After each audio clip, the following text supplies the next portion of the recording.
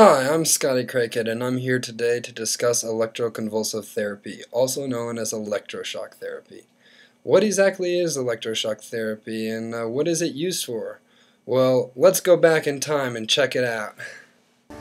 In 1936, the Italian Ugo Cerletti found that the otherwise lethal effect of electricity could be turned to therapeutic advantage if the current was passed across the head so that the heart was not affected. Lothar Kalinowski, who later brought the treatment to the USA, where it quickly triumphed over metrazole. 1950s, late 1950s, the so-called muscle relaxants were developed by pharmacologists, and it got so that you could induce a complete convulsion, an electroencephalographic convulsion. You could see it on the brain waves without causing any convulsion in the body except a little bit of twitching of the toes. So now that we've seen a little bit of where electroshock came from, let's check out what it's used for. The type of stimulation that they do today is very different than they used to do. Shocked without their consent. They were shocked for ulcers, for psoriasis, even for homosexuality.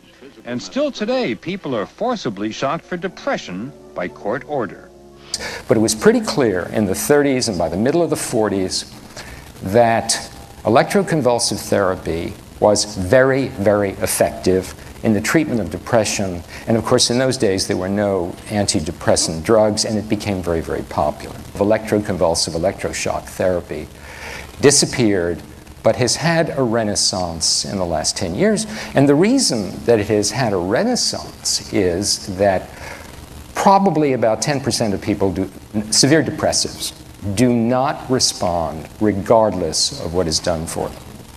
No doctor can tell me how it works in terms of the brain function. Nobody has been able to determine that. They do know in huge percentages of cases of severe depression that this is the only thing that works. They really tried basically everything that they had at the time. But medication just did not work for me at all.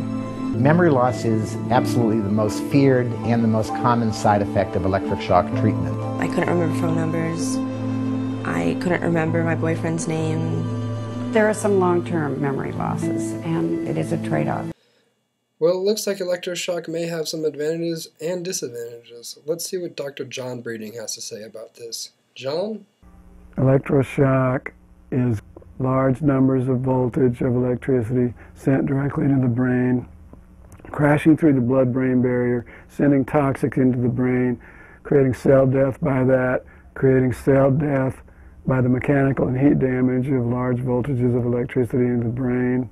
Cell death, cell death, cell death. It disables the brain and central nervous system in a way that is considered therapeutic when someone is more subdued and disabled and therefore less aware of their problems or temporarily jolted out of them. Electroshock needs to stop. It needs to stop. It's a crime against humanity. That's the bottom line on electroshock. Always causes brain damage, always causes memory loss, just a matter of how much in each of those. It's never necessary. It sometimes causes death. That's the reality of electroshock. Well, thank you, Dr. Breeding, for sharing your opinion with us today. I would now like to revisit with Dr. Sherwin Newland and see what he has to say. Doctor? Couldn't get out of bed before about 11 o'clock.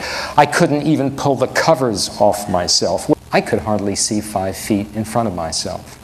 I shuffled when I walked. I was bowed over. I rarely bathed. I sometimes didn't shave. It was dreadful.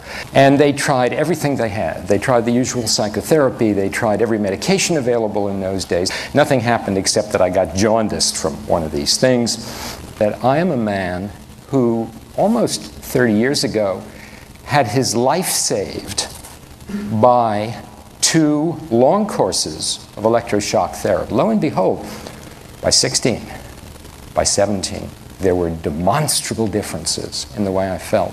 By 18 and 19, I was sleeping through the night, and by 20, I had the sense, I really had the sense that I could overcome this, that I was now strong enough that by an act of will, I could blow the obsessional thinking away.